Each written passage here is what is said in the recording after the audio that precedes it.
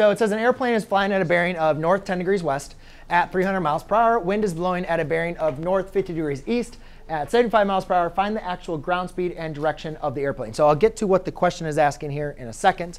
For right now, let's just go ahead and graph the information. So we have a vector going at a bearing of north 10 degrees west. So we're going north 10 degrees west, 10 degrees west. Right? So we know that's 10 degrees.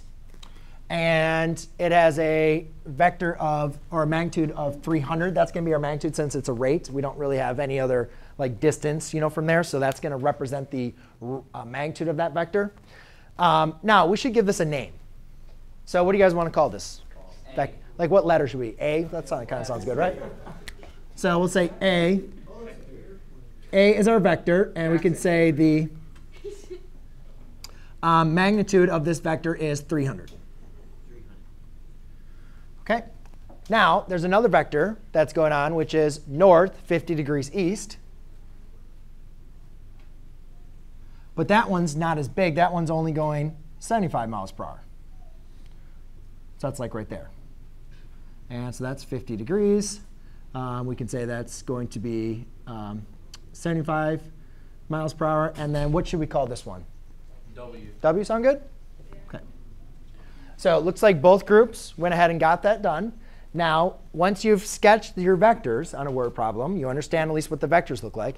The next thing would be to write an equation for each of them. So since we have the magnitude and the direction, the easiest form would be just to use the magnitude and direction formula.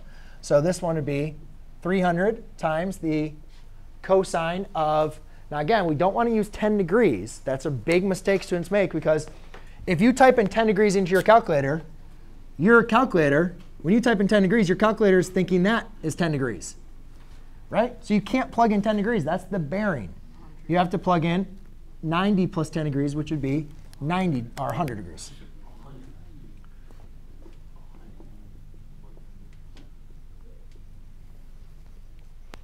All right, and then we can do the same for the wind.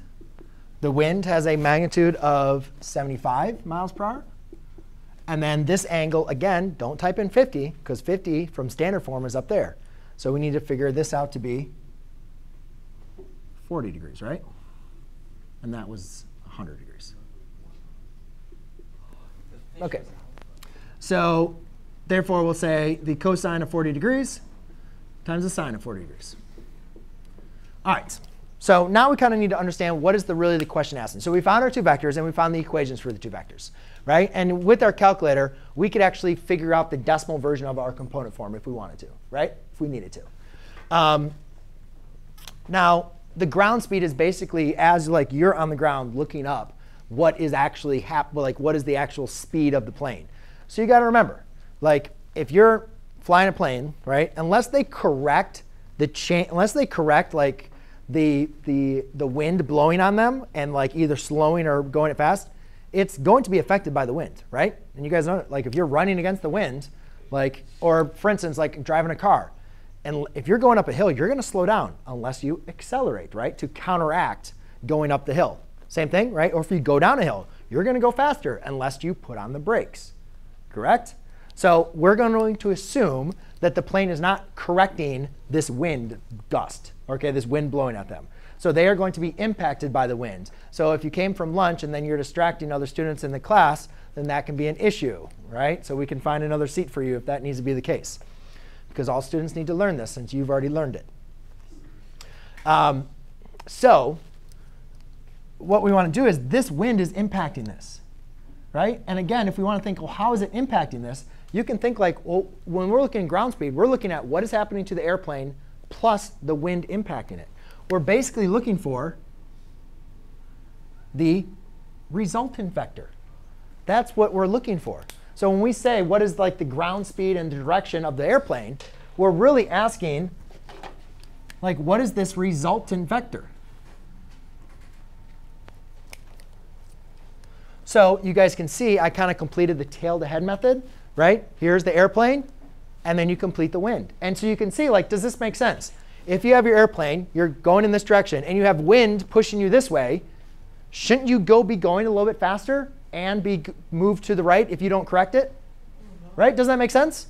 OK, so that means our angle, when we find the magnitude, it better be bigger than 300, right? Because the wind's in our favor. And when we find the direction, it better be like to the right, like less than 90 degrees over here, right? OK, so let's go ahead and figure that out. Now, the problem is we got to figure out the resultant vector. We got to figure out what is a plus w. Well, there's a and there's w. So if you guys remember vector addition from last class period, you basically just add the first components together, add the second components together. So this is a lot to write out, because again, you can distribute these. But this is what you'd want to type into your calculator.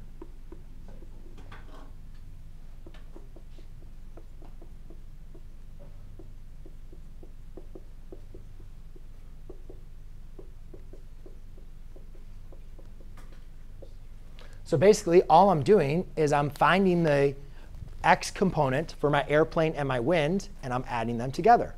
I'm taking my y component of my airplane and my wind, and I'm combining them together.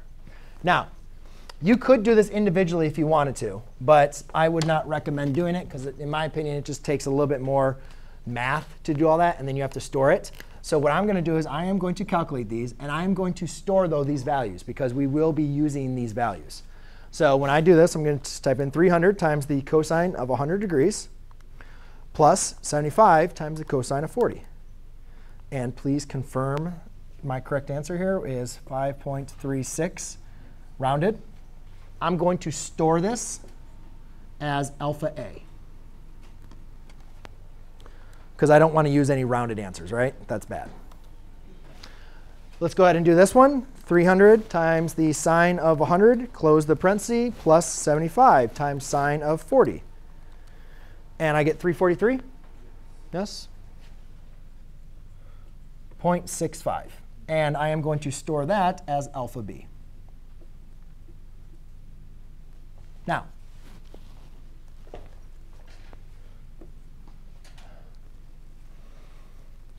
does this vector make sense? Should it be a little bit over x and really high over y in the first quadrant?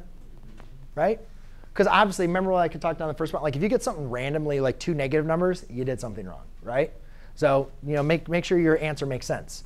So if I need to find the magnitude of my resultant vector, well then, a squared plus b squared. Since I stored these, it's very easy. I don't want to use the rounded answers, right? I want to use my stored answers. So I'll just type in the square root of alpha a squared plus alpha b squared. And if I was going to round this to the nearest hundredth, I guess, that gives me wait a minute. That's not right. What happened here? Oh, did I forget to store that? I did. Oops. My bad. Ooh. I said to store it as b, but I didn't store it. So square root alpha a squared plus alpha b squared. I get 343.7. Actually, we'll just do this as 6/9 to the 100th. Is that the angle you're going? Or is that like Oh, that's the magnitude. or the distance? Right. So that is what, in miles per hour? Yeah.